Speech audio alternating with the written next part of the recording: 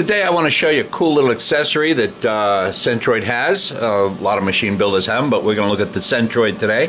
It's the DP-4 touch probe, and with this, lining up your part is no longer a pain in the neck that it used to be, and you can get things done a lot more quickly than previously when you had to do things one step at a time, a little bit here, a little bit there, a nudge, a tap.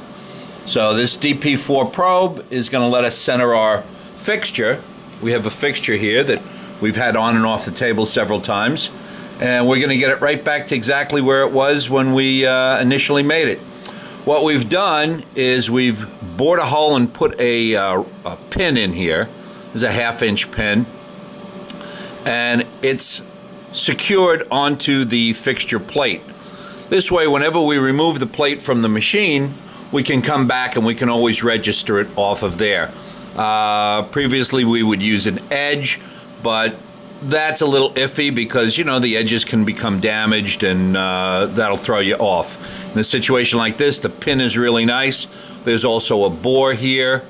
The bore is actually there because I made it 1/1000th too big and the pin wouldn't fit snugly. Okay, so now you know, I'm not perfect.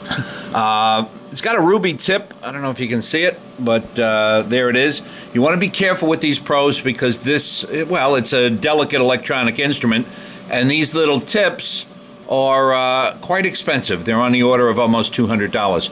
You'll notice here we have a green light, and you'll see when I push the probe, the light goes green. So when it makes contact, it knows what's going on. So what we're going to do is we're going to bring this probe over close to our part. I'm going to bring it down a little, and now I'm going to bring it over in X, just to where I'm about 1/2 inch away, and we'll take that down a little bit more.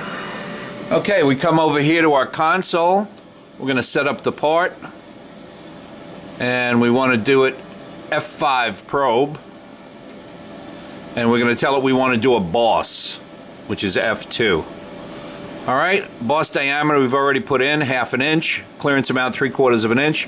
We're going to press cycle start. And you're going to watch. The probe comes in, touches, moves back, up and over. This is really pretty slick. It'll come down again, it'll probe the other side. I want you to watch that green light. It touches, it backs off, and then it comes in slowly and gets the exact position. Now it'll come back to center and it'll probe in the Y direction.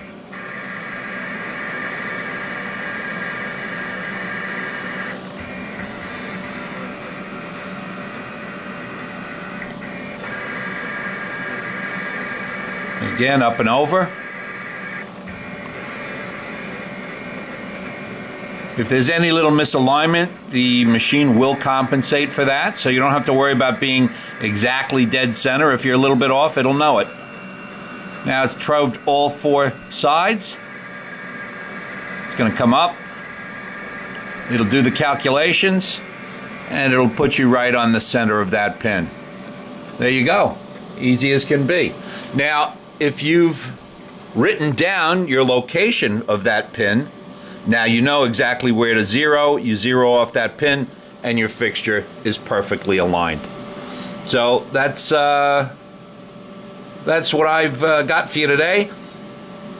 Also, on our fixture plate, we have these small pins, and what we do is we'll put the plate up against that. So not only are we located in this orientation where we're using the pin for our location, we also are oriented so that we know these are precision drilled holes, and we know that our plate now is square to the table. So I hope you enjoyed that. It's a really cool little accessory. It'll work on your Centroid, and as I said, other manufacturers have similar devices. If you're really handy, you could actually build your own, but that's far beyond the scope of this little video. So again, enjoy, have a great day, and thanks for watching.